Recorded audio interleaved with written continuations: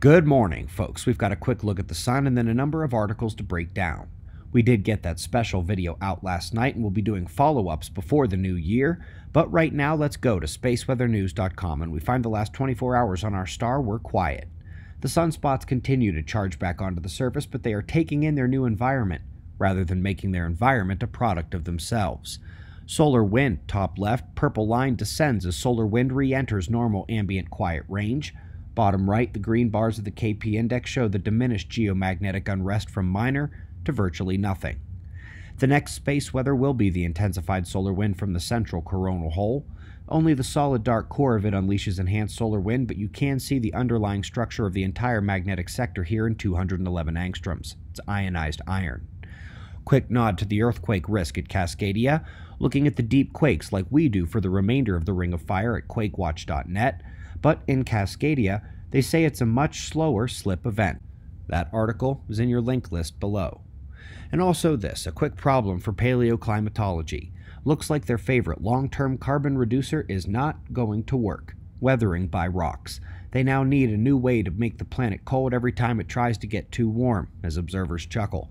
Now folks, for the rest of today's stories, we need to remember yesterday's top story, probably the solar climate forcing paper of the year, not only indicating an electrical forcing pathway to the lower atmosphere not before described in climate models, but to identify it they used the predictably recurring solar wind current sheet, the sector crossing, the solar wind magnetic reversal.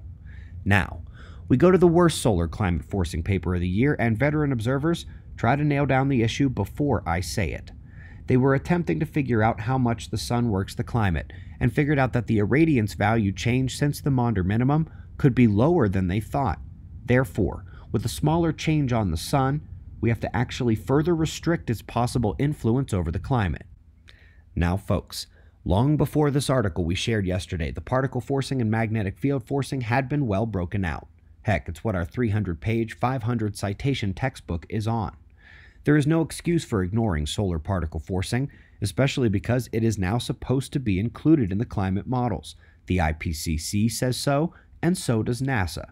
By the way, since the particle forcing dataset release in 2017, 0 papers have used it and found major human influence on climate.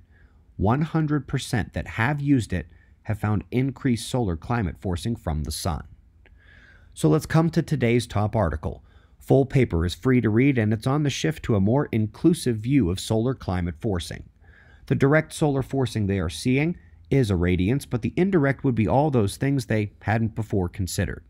But into the future, they do now have a great hold on many of the particle forcing pathways, including those that bypass the stratosphere and go directly to the troposphere, where we live. Cosmic ray forcing is getting into the mix as well, and in its proper place as the cloud producer and bringer of cold. And of course, the main reason they don't show this far back in climate propaganda and time is because the sun clearly controls the temperature on a few decades maximum lag. Folks, our textbook is still PDF only right now. Hardcover comes back January 1. And remember, we only do one printing run for every book, and there are only 400 left for non-educational use. Professors reserve the rest for the spring. That is at otf.cells.com, where the only other thing you can do right now is pre-order the next book coming in February. This is what we began introducing last night in part 1 of our end-of-the-year review. We went over the cold spikes, the Heinrich events, the magnetic excursions, the major volcanoes, and megafaunal extinctions. This was the collection of Earth evidence, recognition of a pattern, and congruence of that pattern across the different types of events, all leading to the sun. Part 2, coming tomorrow, will arrive at the sun from the other side, the galactic astrophysics, with a cherry on top from yesterday's top story. We greatly appreciate your support. Watch last night's video, The Next Disaster. Subscribe for part 2 in these morning news, because we'll do this all again tomorrow. Right here, but right now it's 5 a.m. in the new Valley of the Sun. Eyes open, no fear. Be safe, everyone.